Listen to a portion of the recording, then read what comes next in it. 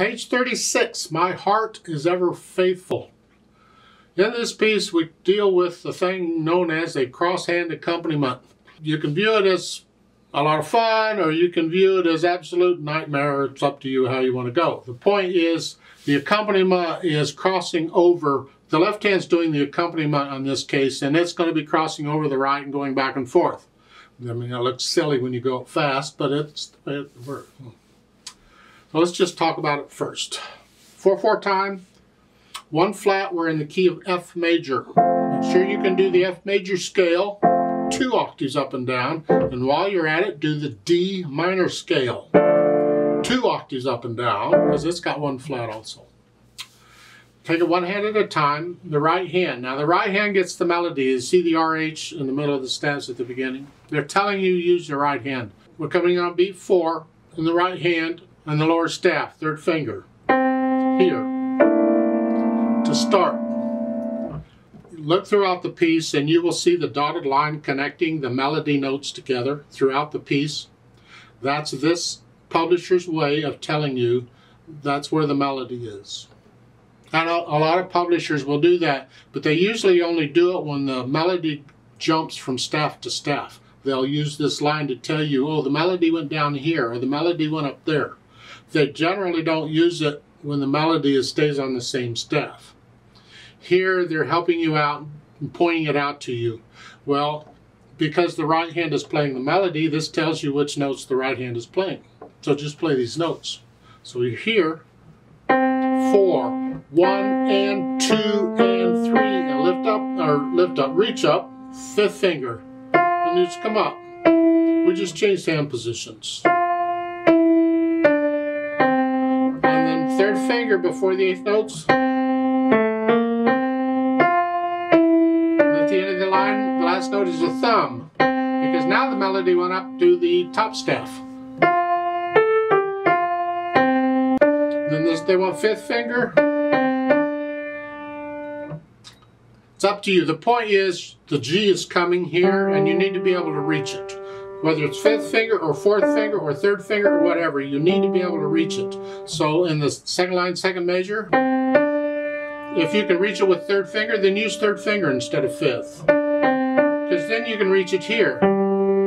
If you can't, then use 4th finger. Here and then here. If that doesn't work, use 5th finger. It's just each finger gets a little further away from 2nd, and that makes it a little harder. You can scrunch up a little bit, but I'll leave that up to you and your teacher.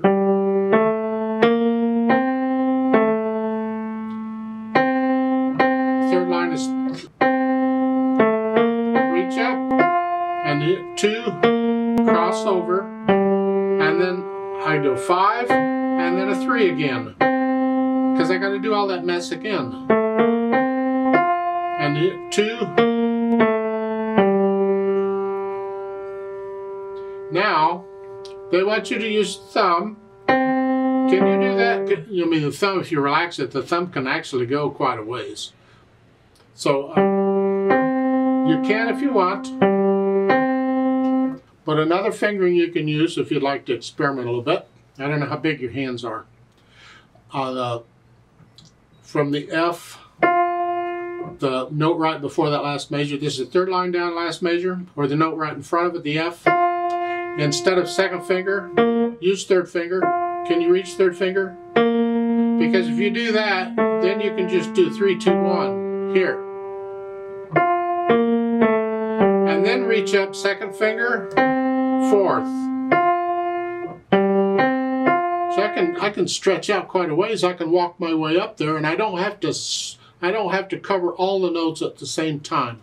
I'm just kind of relaxing here, and then here I cover this one, and then I relax this immediately, and my hand comes up, and then I get this one, and relax again, my hand comes up, and then reach up with a little finger. So, that comes in handy in piano playing, being able to do this sort of thing, so you might experiment with it. So, using that fingering, it's 3, 3rd mate, and then go up.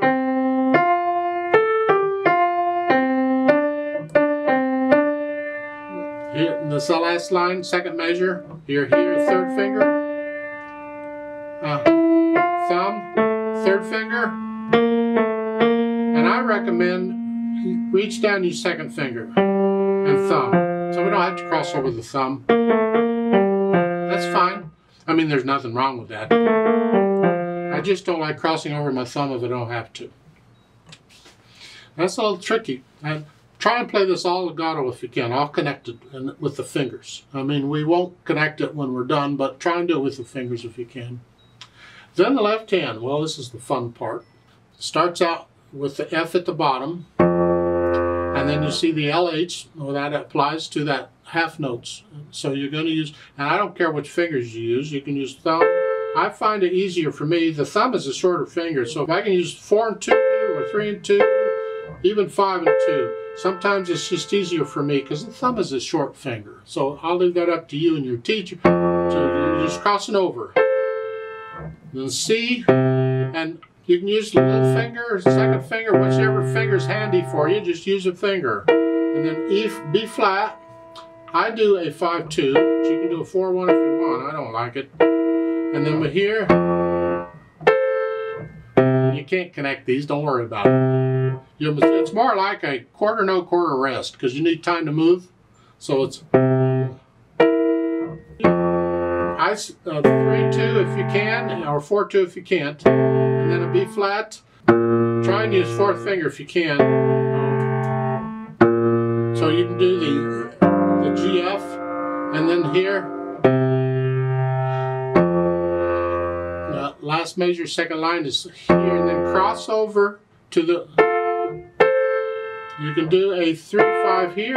I don't care how you finger these, just get them up there, whichever. Last line, you're here, and then here, 3-1 here if you can, and then you can do a 5 or a 4 or whichever, and then you cross over, and then down, and then the eighth note, or the quarter notes, excuse me, I do a 4-1, 5-2.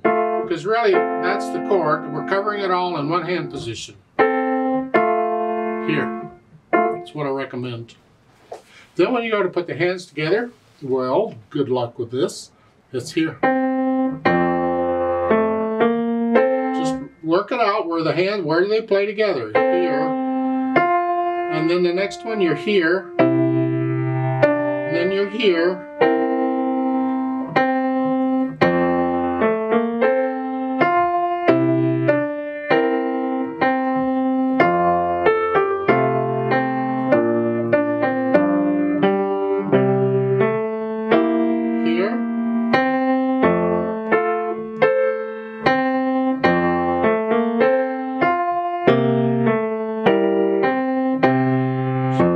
You just work it out really, really slowly.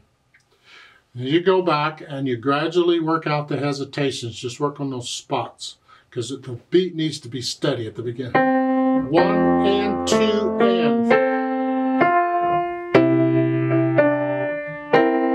So you just gradually work it out so the beat is steady at any speed you choose. As slow as you need to go, but make the beat steady and work out the hesitations. And once you have that, then we can think about the articulation. Well, there isn't really much of any articulation, but there's phrasing, and you can hear the phrasing in the right hand. You can hear the musical sentences. Right there. Again. Again. That could actually all be one sentence there. And then again, again, connect all this. So if you can listen to the musical sentences, lift up between them in the right hand. Just real quick, it's like taking a breath, but don't mess up the beat as you do it.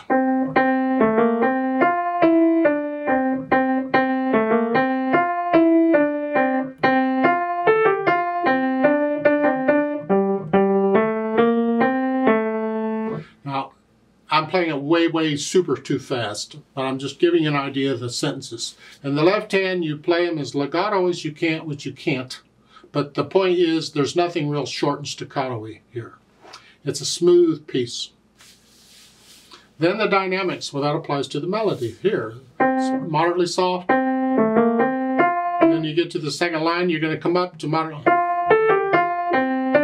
Here, moderately loud. You go back down to soft. As you're ending a phrase, you come down off a phrase.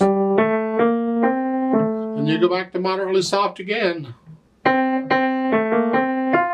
at the bottom you do that again. You go up to moderately loud and come back down to soft. Well, that means the left hand, while it's jumping around all over everywhere, has to be very soft. Well, good luck with that.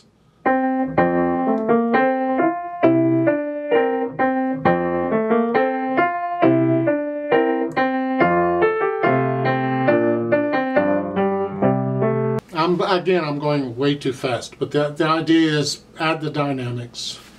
Then the speed. Well, for me, that's hard because I got to slow it. Largo is slow. Largo is really slow. Now, there's slower than this, but Largo is truly slow. It's you have to imagine someone singing to this. There's words to this. It's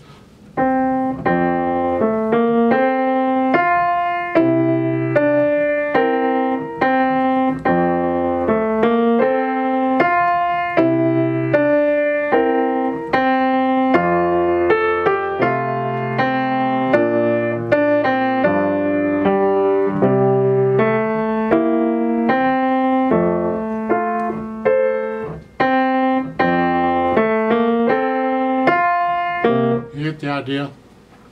Then we would like to smooth this out because this isn't a keyboard piece, this is an arrangement.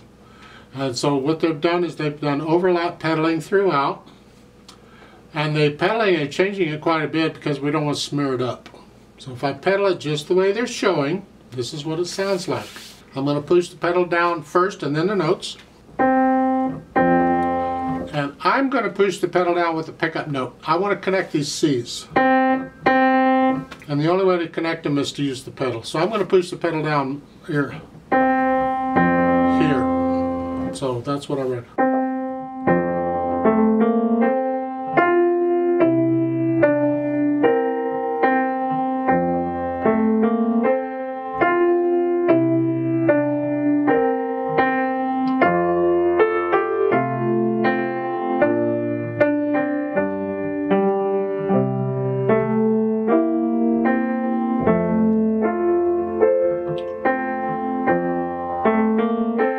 Get the idea, I hope.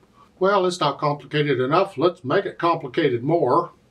I'm going to try and phrase it, or pedal it along with the phrases. So when I'm at the end of a phrase, I'm going to lift the pedal up with the right hand so I hear that silence, that taking a breath.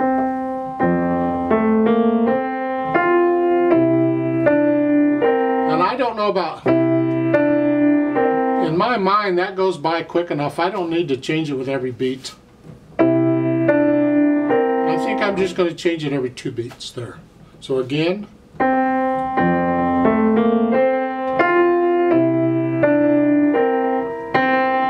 So here, I lift the pedal up with the hands, here. See? And then I keep this hand down, and then as I play this, I push the pedal down, then I can lift this hand up. I keep all the sound. It's going slow enough I can do that. So that, again.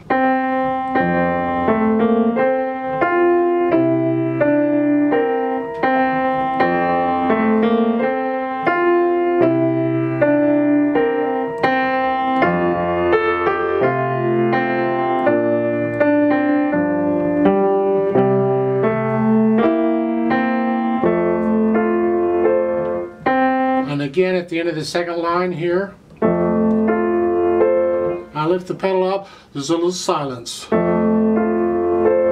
then push it down.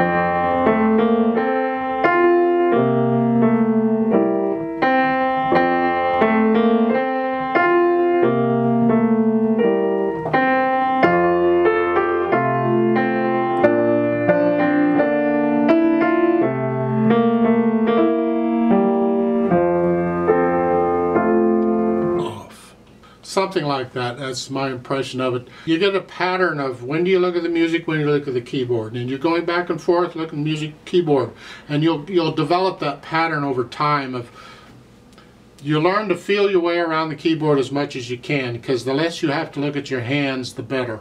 But with this left hand moving around, you pretty much got to look down for that. So you'll figure it out slowly in time of when to look at the keyboard and when to look at the music. I'd like to play this with you slowly, it's slow anyway, to check the notes and the rhythms. I'm not going to do the dynamics. I will do the pedaling as I'm suggesting it though. So I'll give us 3 counts because we come in on beat 4. 1 and ready and go, and 4 and 1 and